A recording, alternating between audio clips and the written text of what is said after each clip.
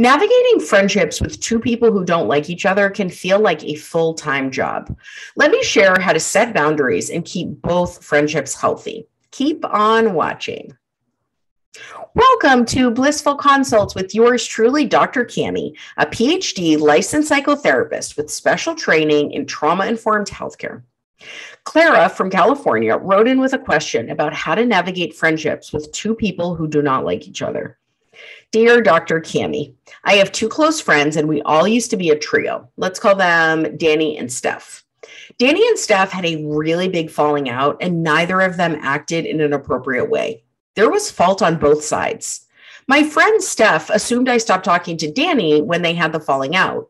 However, I've been talking to him pretty consistently. Sometimes she will bring up Danny and imply how grateful she is that I cut him off and am loyal to her. Meanwhile, I've been talking with him for the last year.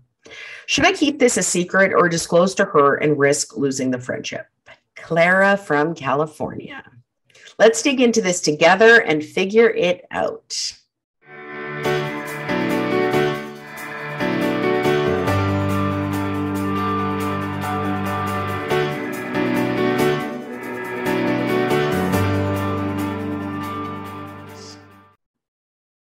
Hello, my name is Dr. Cammy, and I am the founder and president of Bliss in Being. We offer cutting-edge psychotherapy and coaching for people who are ready to heal from the effects of chronic stress and trauma.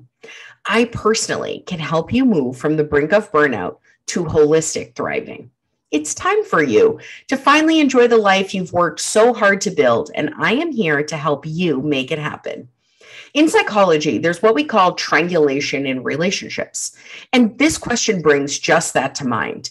The concept of triangulation explains that we are all drawn into triangles as a way of reducing tension and anxiety. In every triangle, a stronger bond exists between 2 points, while the third point is usually relegated. We can also say in a triangle, there's always one person on the outside and two people on the inside. There are so many examples of this happening every day as we go about our lives, and we may not even know that this is what it is. For instance, two parents are having a fight, and there's a lot of tension between them. One of the parents now brings in one of the children as an outsider to exclude the other parent. The tension point in every triangle can change. For example, when the parents are back to being on good terms, they're then going to push out the child. It's always a constant push between different points of the triangle according to where the tension lies.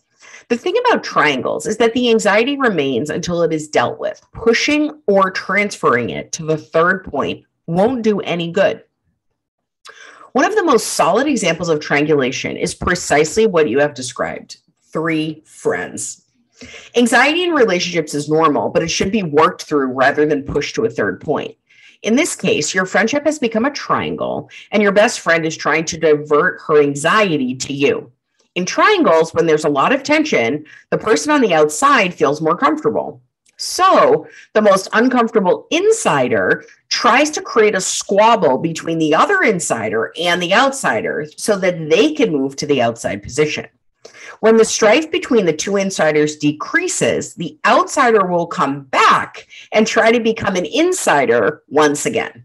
It's not as complicated as it sounds. Your friend is trying to pull you all into a triangle, and it's vital that you not be brought in.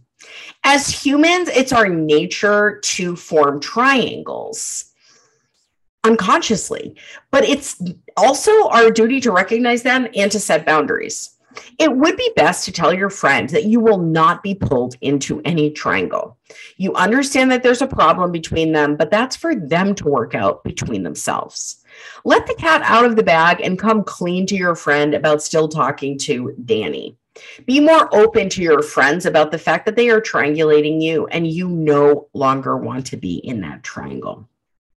Overall, make Steph understand that you see her perspective, but ending your relationship with Danny should not be the yardstick to measure your friendship. This is how you set boundaries and detach from a triangle. Triangles can occur in any relationship. You can try to learn more about it and do more conscious efforts to break out once you've been roped in. If there are problems between two people in your friend group, let them work it out. If your parents having issues with your partner, work it out without pulling your kids in.